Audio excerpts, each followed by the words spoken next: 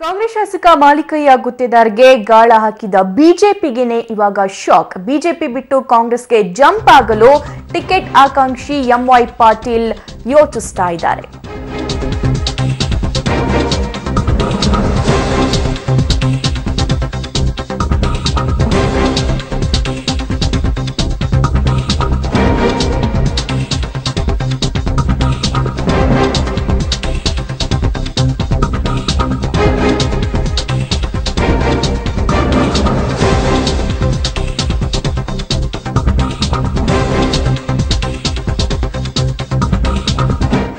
S ವೀಕ್ಷಕರೇ, ಕಾಂಗ್ರೆಸ್ ಶಾಸಕ ಮಾಲಿಕಯ್ಯ ಗುತ್ತೇದಾರ್ ಕಾಂಗ್ರೆಸ್ ಪಕ್ಷವನ್ನ ಬಿಟ್ಟು ಬಿಜೆಪಿಗೆ ಸೇರ್ತಾರೆ ಅನ್ನುವಂತಹ ಮಾಹಿತಿ ಇತ್ತು.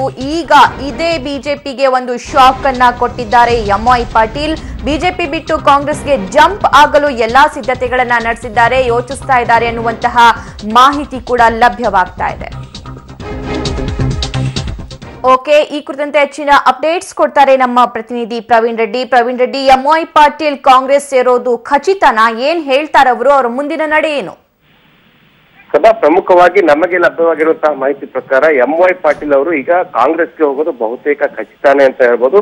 ಅದರ ಒಂದು ಪೂರ್ವಭಾವಿ ಸಭೆಯಾಗಿ ಇವತ್ತು ಅಫ್ಜಲ್ಪುರ್ನ ಒಂದು ತೋಟದ ಮನೆಯಲ್ಲಿ ಇವತ್ತು ಅವರು ಕೂಡ ಕಾರ್ಯಕರ್ತರ ಸಭೆ ಕರೆದಿದ್ದಾರೆ. ಪ್ರಮುಖವಾಗಿ ನಿನ್ನೆ ಮಾಲಿಕಯ್ಯ ಗುತ್ತೇದಾರ್ ಕೂಡ ಕಾರ್ಯಕರ್ತರ ಸಭೆ ಕರೆದು ನಾವು ಬಿಜೆಪಿಗೆ ಹೋಗೋದು ಸಿದ್ಧ, ಹೀಗಾಗಿ ನಿಮ್ಮ ಒಂದು ಬೆಂಬಲ ಕೇಳ್ತಾ ಇದ್ದೀನಿ ಅಂದಾಗ ಅಲ್ಲಿನ ಜನ ಅವರಿಗೆ ಬೆಂಬಲ ಸೂಚಿಸಿದ್ರು. ಇದರಿಂದ ಇದೀಗ ಒಂದು ಬಿಜೆಪಿ ಪಕ್ಷದ ಟಿಕೆಟ್ ಆಕಾಂಕ್ಷಿಯಾಗಿದ್ದಂತಹ M.Y ಪಾಟೀಲ್ ಕಾಂಗ್ರೆಸ್ಗೆ ಹೋದ್ರೆ ಒಂದು ಪ್ಲಸ್ ಪಾಯಿಂಟ್ ಅಂತ ಈಗ ಡಿಸೈಡ್ ಮಾಡೋದಂತಿದೆ. ಯಾಕಂದ್ರೆ ಪ್ರಮುಖವಾಗಿ ಇಲ್ಲಿ ಮಲ್ಲಿಕಾರ್ಜುನ್ ಖರ್ಗೆ ಅವರನ್ನ ಎದುರಾಳಿಯಾಗಿ ಈಗ ಮಾಲಿಕಯ್ಯ ನೋಡ್ತಾ ಇದ್ದಾರೆ. ಹೀಗಾಗಿ ಮಲ್ಲಿಕಾರ್ಜುನ್ ಖರ್ಗೆ ಅವರ ಒಂದು ನೆರವು ಕೂಡ ಆ ಒಂದು ಕ್ಷೇತ್ರ, ಆ ಒಂದು ಜನಾಂಗದ ಮತಗಳು ಕೂಡ ನಮಗೆ ಈ ಸಲೀಸಾಗಿ ಬರುತ್ತೆ. ಎಲ್ಲೋ ಒಂದು ಕಡೆ ಕಾಂಗ್ರೆಸ್ಗೆ ಹೋದ್ರೆ ನಮಗೆ ಹೆಚ್ಚಿನ ಒಂದು ಪ್ಲಸ್ ಪಾಯಿಂಟ್ ಇದೆ ಅಂತ ಹೇಳಿ ಇವತ್ತು ಕಾರ್ಯಕರ್ತರ ಸಭೆ ಕರೆದಿದ್ದಾರೆ. ಆದ್ರೆ ಇವತ್ತೇ ಅಂತಿಮವಾಗಿ ಮಾಡಲ್ಲ, ತದನಂತರ ಒಂದು ಬೆಂಗಳೂರಿಗೆ ಹೋಗಿ ಅಲ್ಲಿನ ಒಂದು ಕಾಂಗ್ರೆಸ್ ಮುಖಂಡರ ಜೊತೆ ಒಂದು ಸುತ್ತಿನ ಮಾತುಕತೆ ನಡೆಸಿ ಅಂತಿಮ ದಿನಾಂಕವನ್ನು ನಿಗದಿ ಮಾಡಲಿದ್ದಾರೆ. ಸಭಾ ಓಕೆ, ಇವತ್ತೇನೇನ್ ಆಗ್ಬಹುದು ಅಂತ ಅನ್ಸ್ತಾ ಇದೆ ಪ್ರವೀಣ್? ಅಂದ್ರೆ ಅಲ್ಲಿ ಕಾಂಗ್ರೆಸ್ ಪಕ್ಷದ ಕಾರ್ಯಕರ್ತರು ಕೂಡ ಜಮಾವಣೆಗೊಳ್ತಾರಾ ಅಥವಾ ಕೇವಲ ಅವರ ಕಾರ್ಯಕರ್ತರು ಮಾತ್ರ ಇರ್ತಾರಾ? ಏನು ಅವರ ಇವತ್ತಿನ ಡೆವಲಪ್ಮೆಂಟ್ಸ್ ಅಂತ?